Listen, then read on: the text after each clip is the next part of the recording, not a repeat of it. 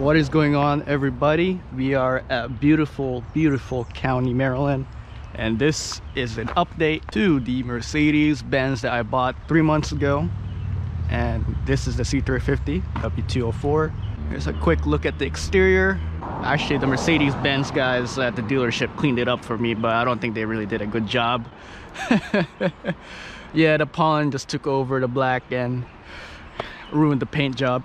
Go ahead and check the inside. Got the wood trim. Well, actually, I don't even know if it's real or not, but soft plastics. MB Tex.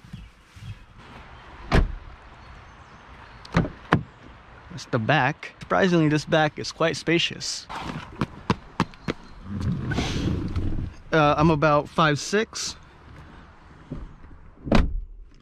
I'm 5'6", so I'm quite short, and there's a lot of headroom.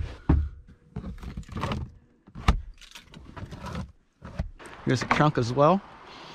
Now, one thing I noticed about the trunk is that if you get the base model, which I have here, you're not able to flip the freaking seats down, and that is actually quite a bummer because my career as a videographer requires me to pull a lot of heavy, long stuff, and guess what? It doesn't do justice that I can't fold down the seats.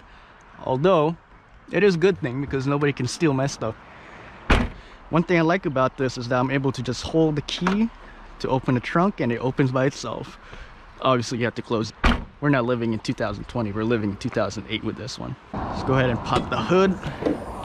And here it is. Here's a good old reliable V6 M272. Really clean, actually. Well, because I cleaned it. I don't know. I don't know why I'm praising myself for this one. Relatively dry here. We got it checked out yesterday, actually, by the dealership. I'm gonna make sure that's closed.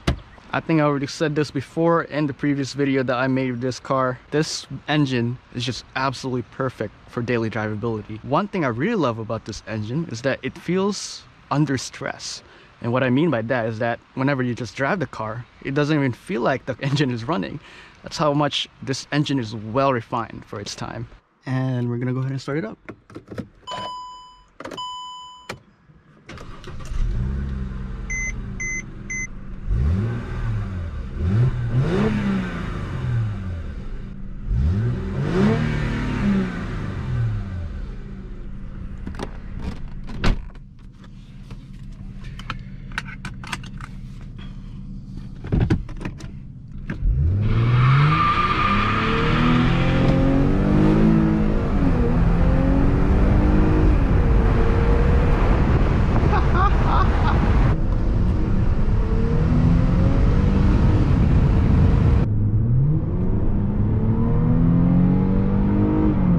Oh shit, that's fast. Oh fuck.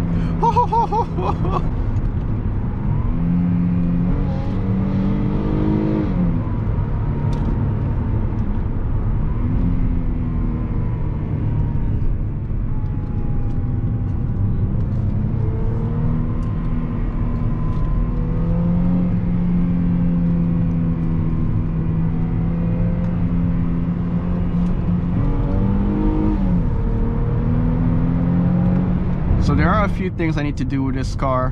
One of them is definitely going to be doing spark plugs and all the maintenance necessities that this car needs, especially at 86,000 miles, which is the miles where you're going to be replacing, you know, spark plugs, air filter, transmission fluid, etc. So that is pretty much part of the maintenance routine for this mileage. But other than that, this car has been a tremendous trooper. I've driven this car about 300 to 400 miles of long trips.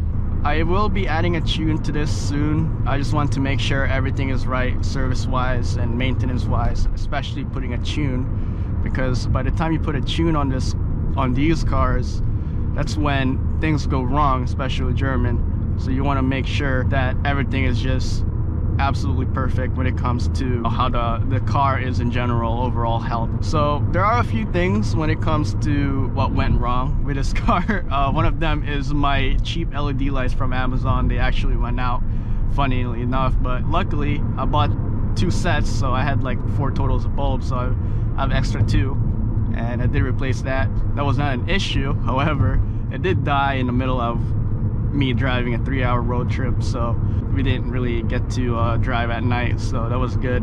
Another one of those things is my seat ripped.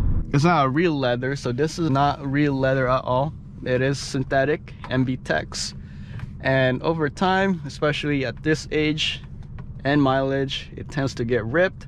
That's why you have to be really careful to maintain these, but they don't get too cold in the winter, which I really like. However, they tend to get fragile over time. That's just regular. However, it's very cheap to fix. Over time, these little rubber coatings around the switches tend to get rubbed off, and so far on the steering wheel there's nothing that is really rubbing off yet, but on the window switches, especially on the right side and the left side front, they are starting to wear out, and that's just 3 months of use. So even the lock switches, but hey, you know, it is an old car. It's almost 15 years old. Under the hood, there are a few things I need to get through. One of them is the cam plugs. Obviously, those are very common issues with these cars. It's not really expensive. It's about like 30 to 40 bucks when it comes to the part.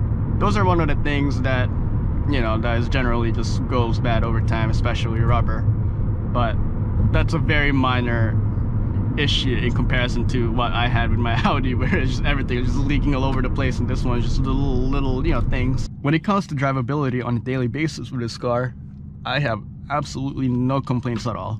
It's very comfortable. You know, the seats don't get too cold in the winter, but they do tend to get hot over the summer. But I mean, I guess that's every seat except for cloth seats. Steering wheel is okay. It is a little bit thin, but you know what, it's better than having that grandpa steering wheels that a lot of Mercedes have. This car makes you not want to drive fast because of how comfortable it is.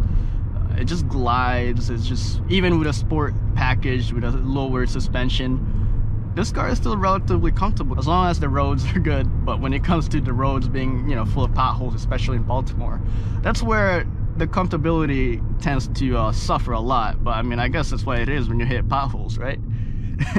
Yeah, so that's pretty much it. I really don't have any complaints when it comes to this car so far at 5,000 miles. I mean, I'm trying to make up what I missed, but overall it's just maintenance to take care of, especially at this mileage when it's starting to reach 100,000 miles and 15,000. So you want to make sure that it just gets covered. You see these cars a lot with over 200 to 300,000 miles, so there really is no issues when it comes to just driving this car, you know, forever, as long as you take care of it very well. I mean, that's self-explanatory, right? Even a Camry or a Toyota or a Lexus or whatever, you must at least do oil changes, tire rotations, wheel alignment, blah blah blah. Go ahead and overtake this guy. Oh, it's an old lady.